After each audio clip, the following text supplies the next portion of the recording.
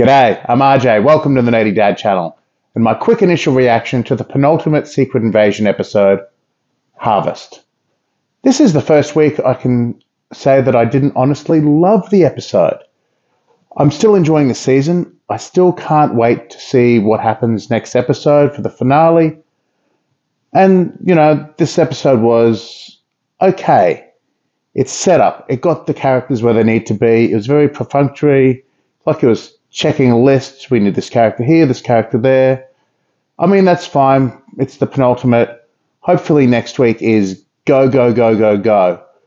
But I just didn't feel that depth of character interaction, the emotion that I've felt for the last 4 episodes. I just didn't feel it this week.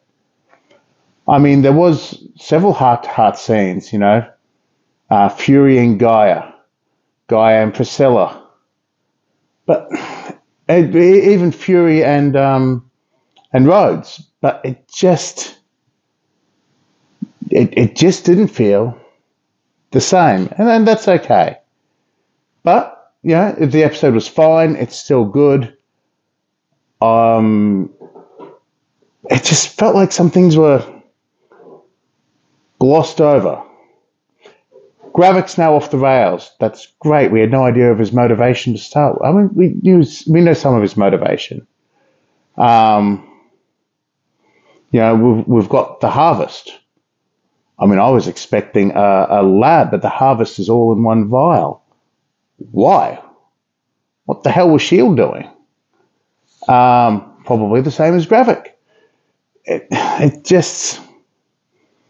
But it was glossed over.